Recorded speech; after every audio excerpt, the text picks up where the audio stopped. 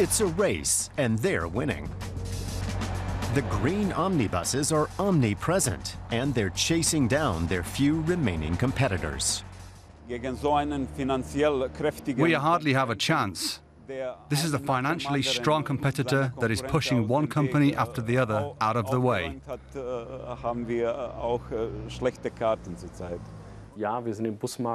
In the bus industry, we're the player that people immediately think of, and the one which offers a wide network.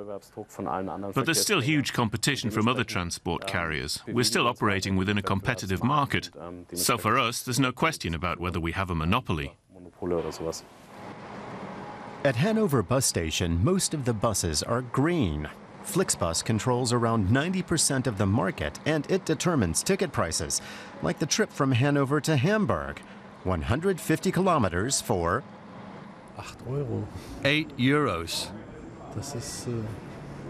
You can't top that, I reckon.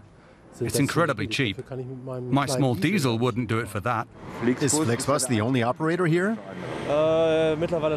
Unfortunately, yes. There used to be a few others, but I think they may have been taken over by Flixbus, which is a bit of a shame because ticket prices have gone up.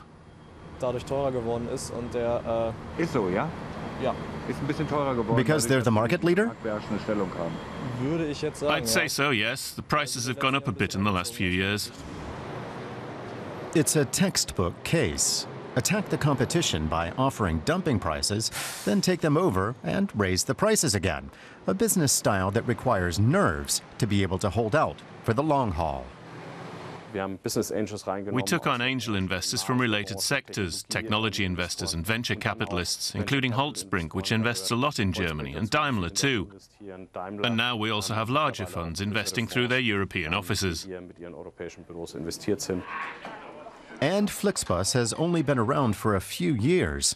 At the company headquarters in Munich, hardly anyone is over 30. The employees mainly take care of the apps which customers use to buy their tickets. Things are very different at Hanover bus station. Malincha Sakara sells tickets personally to customers at the counter. His employer is one of Germany's last independent intercity coach companies. Deutsche Touring was founded over 70 years ago. In the 1950s, the buses took Germans to the Mediterranean. But that's ancient history. Now, the company is fighting for survival. We try to convey to our passengers that we still exist, that we're still on the road. He's optimistic, and he has to be, because the lawyers are coming. Who can save the company? 120 employees currently fear for their jobs. The company filed for insolvency at the end of April. So now we have just 3 months to develop a continuation plan and to come to an agreement with a potential investor. Has the planning started? Are you already in talks? We do have a history of taking over other companies, and we wouldn't rule that out in future. There are several in Europe, for example. But you're not interested in taking over Deutsche Touring? Not right now. After all, Germany is already effectively Flixbus country. Now it's Europe's turn. The shopping tour has already started. Before long, the green buses may dominate the entire European market.